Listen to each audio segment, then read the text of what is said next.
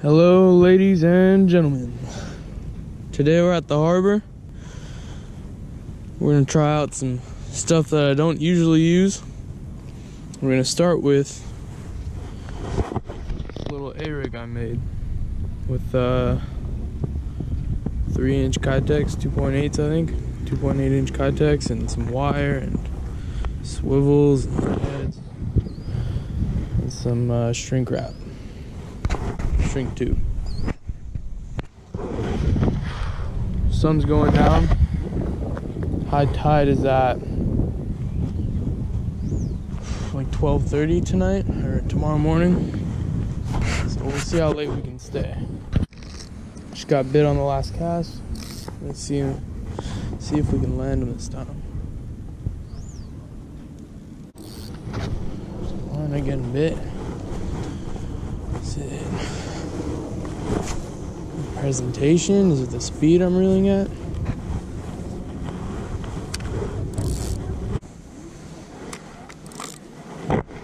So a good tip to tell when your lure is hit the bottom. So you see the braid moving there? The line following it? Well, right now it's sinking and right now it's stopped. When your line hanging under your rod goes slack and the lure stops pulling your line out, it's hit the bottom. I mean, it's kind of... Oh, that was cool.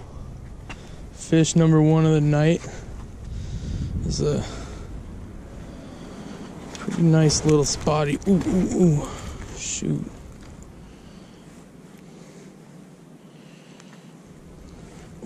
Some teeth on them too.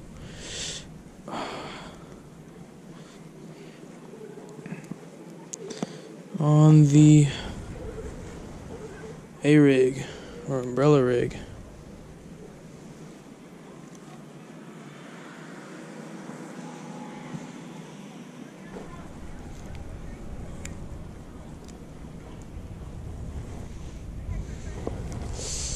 Having some trouble getting this hook out. Let me reach around and get my pliers. This is it's a little larger than average. You guys want to see it? What kind is that, surf perch? This is a spotted bay bass. Be careful, careful, buddy. No, you can't be. I don't get smelly fish in my car. Thank you. That's so cool. Here he goes. Spotted bay bass. There's something new, guys. And he swims. Does he kick? Because the theory that I have is, as the sun goes down, the tide comes up, these bass will move up from deeper cover near the rocks. Well, the larger ones at least. You can catch like anywhere up to 7 inches in the rocks almost all day long. But the larger ones that are upwards of a pound and, you know, nearly 2 pounds, the largest ones I've caught in this bay.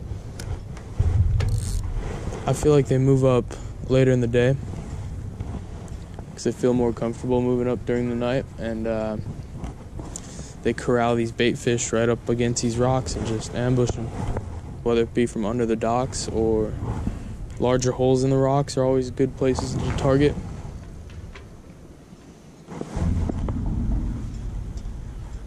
And at night, I always have a lot of luck going low and slow with the lure.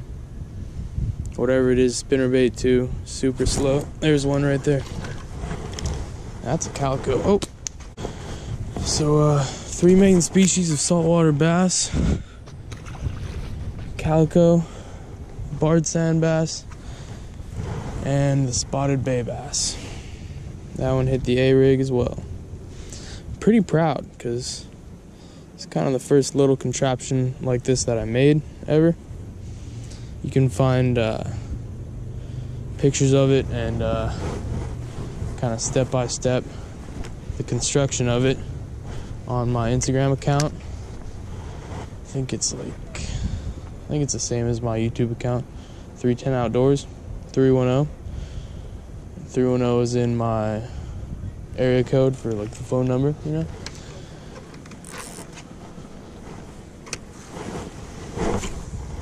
There's the A-rig doing work. Stay tuned. An important thing to remember about using these small, like really small swim baits with a thinner tail is that they kick plenty on a slow retrieve. And to make them look natural, you really have to reel them slow. You have to think of how slowly a super small bait fish like that wanders. And that's the speed you want to reel it in at. You don't want to overdo it. Water, I stopped by a key spot to lather this A-rig up with some scent. It's getting dark, so you want to try and play on as many senses of these fish as you can. So I'm gonna get scent in there, along with the thump of the tails and the vibration of this A-rig. This is a Procure, very popular. My favorite one is Calico Cocktail. It's kind of a mixture of different scents, and there is a noticeable difference in salt water between using this and not using this.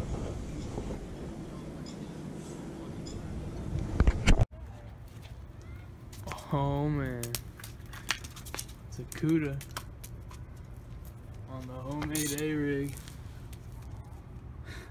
Tiny little thing, but CUDA's a CUDA.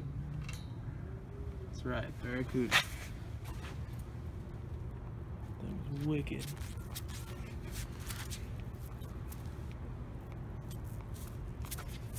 Fell for the A-rig, otherwise known as the umbrella rig. Let's get this guy released.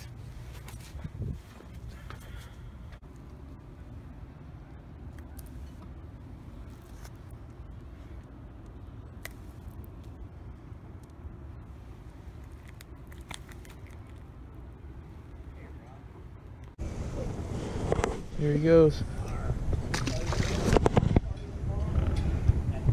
I'm feeling like a spinnerbait will get it done with these conditions, with all this bait in the water.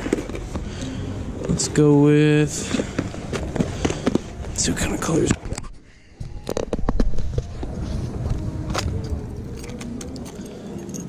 Brought this out to test today.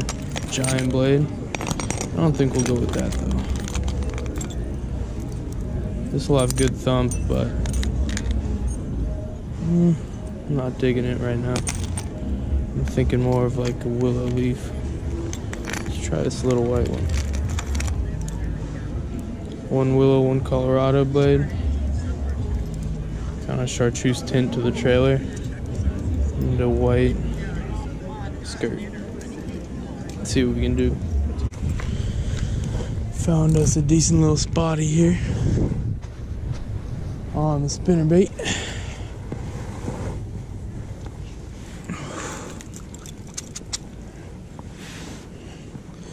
I don't think it's a PB, but no doubt it's a nice one. Ooh, shit. And his teeth are sharp. Engulfed the spinnerbait. Oh, that's a chunky one. We'll get some measurements on this guy. Let me turn the light on so you can see him.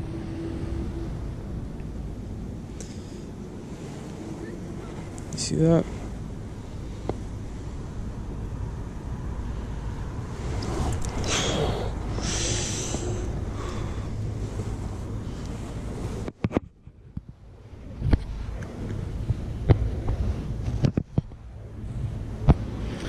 Let's put him down, get some measurements, and release him.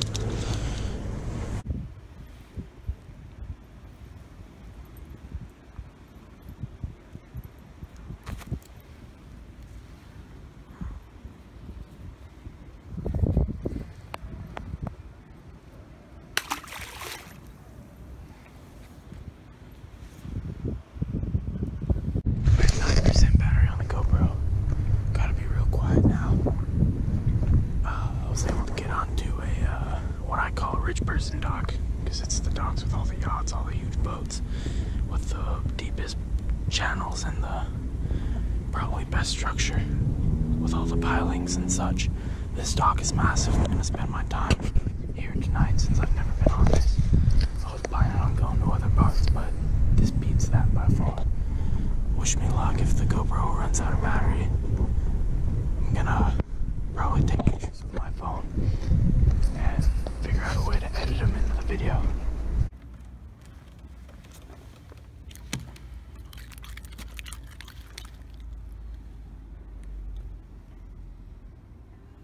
showing clams.